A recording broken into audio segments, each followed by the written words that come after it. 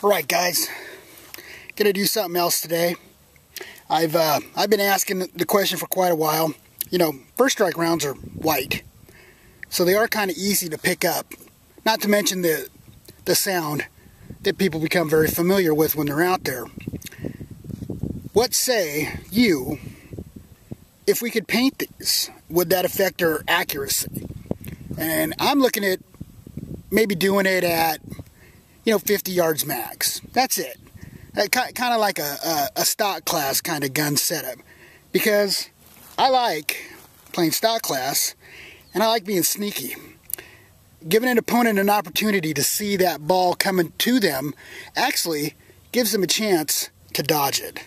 So I'm going to go ahead and set this up. It's going to be the same target. I just fired 8 shots at it. I'm going to go wipe it off and shoot these 50 yards, red dot, 285 to 290. See if there's any effect, okay?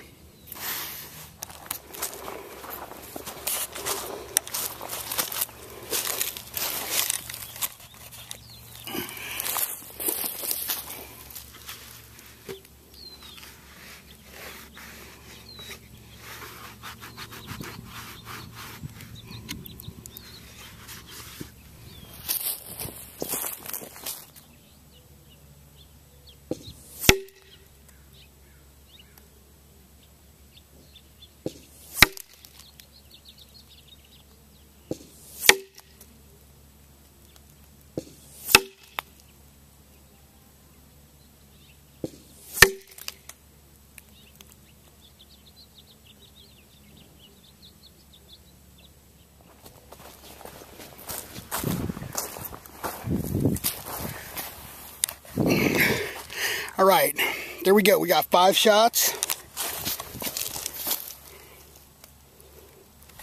Pretty much in the same spot. So I'm going to say out to 50. You're okay. Like I said, the whole 50, the painting around thing, I mean, that's not for everybody. But, I was pretty much a guy who was brought up with the gator black.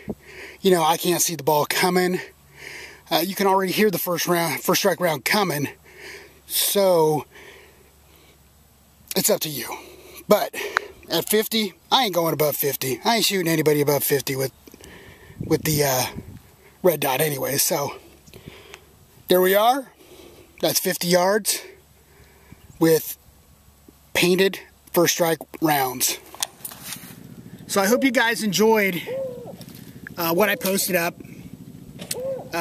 Maybe more to come. Trying to use what I can with what I got. I got a little bit of time left. So thank you very much, and I'll see you again.